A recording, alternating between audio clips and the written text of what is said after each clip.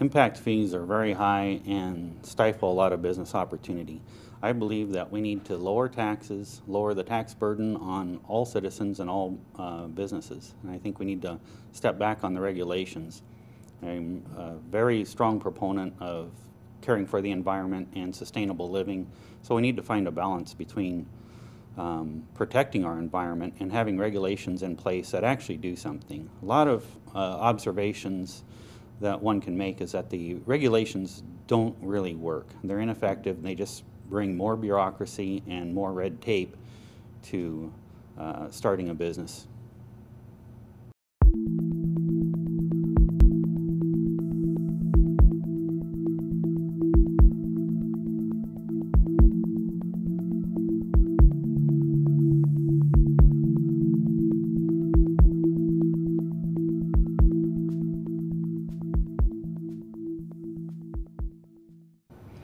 I don't believe that I support that. I do not support that, and I do not believe in adding more taxes to the overburdened citizens already.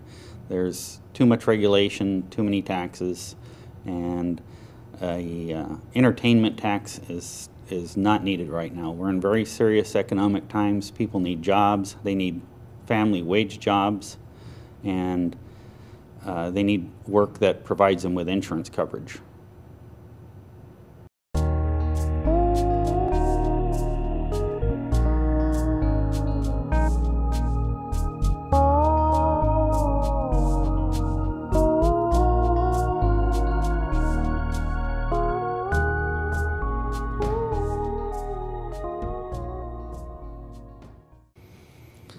I think transit priority, signal priority is a okay method if it works. I don't think we should tax the citizens to provide mass transit for a small amount of people. And this issue has been brought up to Clark County voters several times in the past. Personally, I do like the light rail. I like the transit system. I've used it when commuting to Portland for work, and I thought it was fantastic. It shouldn't be a tax burden on the citizens to support something that doesn't pay for itself. And when you see buses going around with one person on them, it makes me wonder how many people are actually using it. Perhaps there's a better method or a more efficient, cost-effective way to handle this. Transit. We do need transit for people that have no other means of getting around. So I like the idea. I don't think it should be a burden on the taxpayers.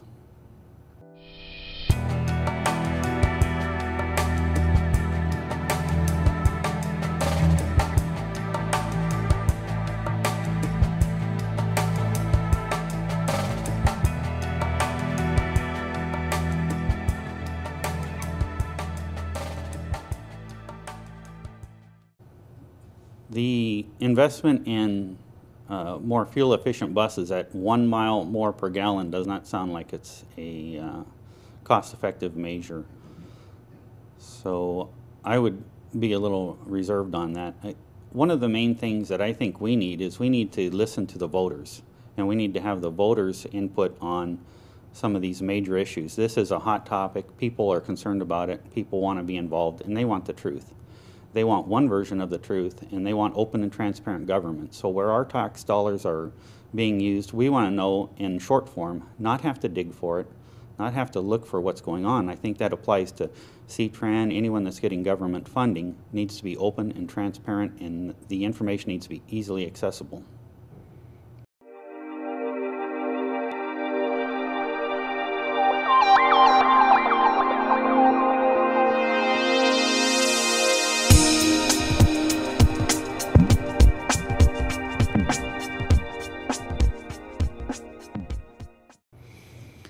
As far as the CRC being approved on the impact statement and bringing light rail into Clark County, that needs to go to vote.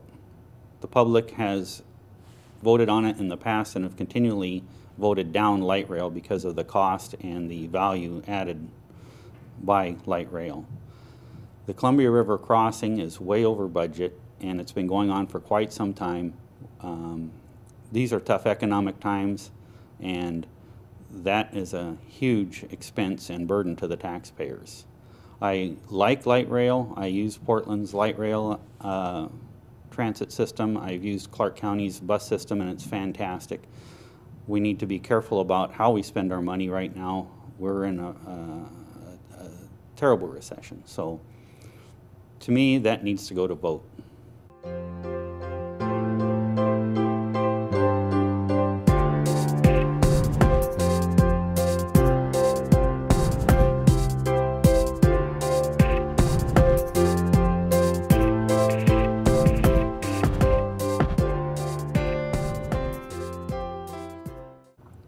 The 205 bridge opened up a lot of access to the East County area, and it made commuting much easier to Portland and from Portland to Vancouver. I would support a bridge at 192nd and believe that would be a viable option for increasing the traffic flow. I don't believe it would cause an undue burden on urban sprawl. We need growth, so it's a delicate balance between growth and keeping urban sprawl to a minimum. We need to protect our farmlands, and we need to protect our environment, and so as we continue to grow, we're going to have to live in a denser community.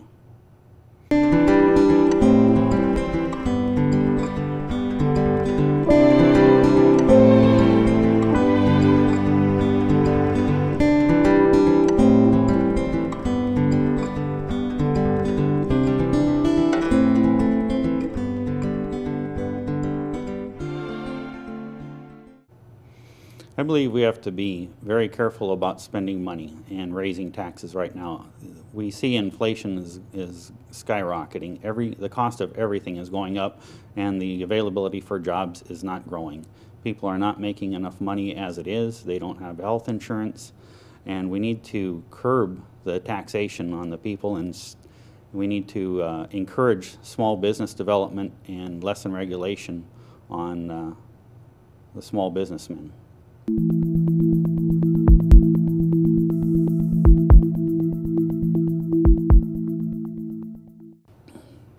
Well, in closing comments, I would like to encourage you to vote for open and transparent government.